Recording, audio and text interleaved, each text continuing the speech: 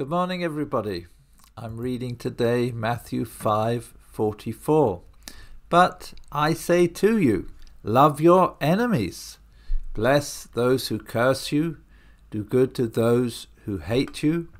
And pray for those who spitefully use you and persecute you. Amen. Mosab Hassan Youssef is the oldest son of Sheikh Hassan Youssef, a co-founder of Hamas. His father, said to be the most popular leader of Hamas, spent many years in Israeli prisons. Mosab grew up in the West Bank with the intention of becoming a fighter and inheriting his father's work. He was first arrested at the age of 10 for throwing rocks at Israeli settlers during the first Intifada.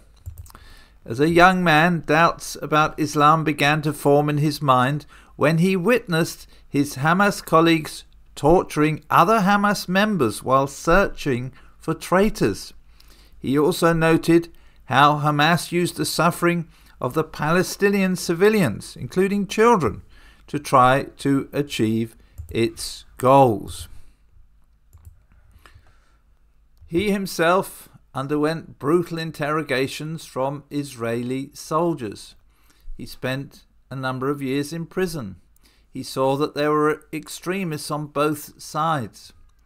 Despite all of this, he started spying for the Israelis.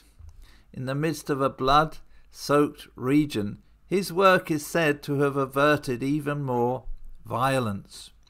In 1999, Mosab met a British missionary and listened to the gospel.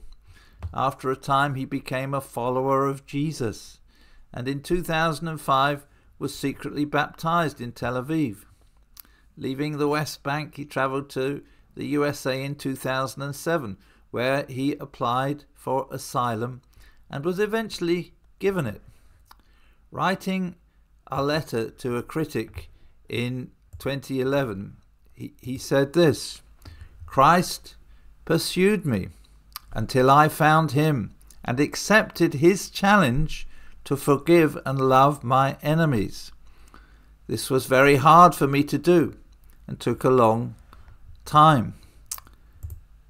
He also wrote to the same person, I want you also to know that I forgive you with all my heart, and I hope that you will not suffer too much hurt in any backlash for what you have done. But perhaps surprisingly to some, he renounced all types of religion. He wrote, whether it is Islam, Christianity, Judaism, Buddhism, animism, anyism, religion can't save mankind. Only Jesus could save mankind through his death and resurrection, and Jesus is the only way to God. Amen. I've put a link to the complete letter, which is worth reading, I think, in the description below this video. But we thank God that in a world of suffering, the glory of Jesus shines through in every life that he lays hold of. May we be encouraged to continue to pray for his kingdom to come into lives, one by one, wherever and whoever they are. Amen. Have a great day.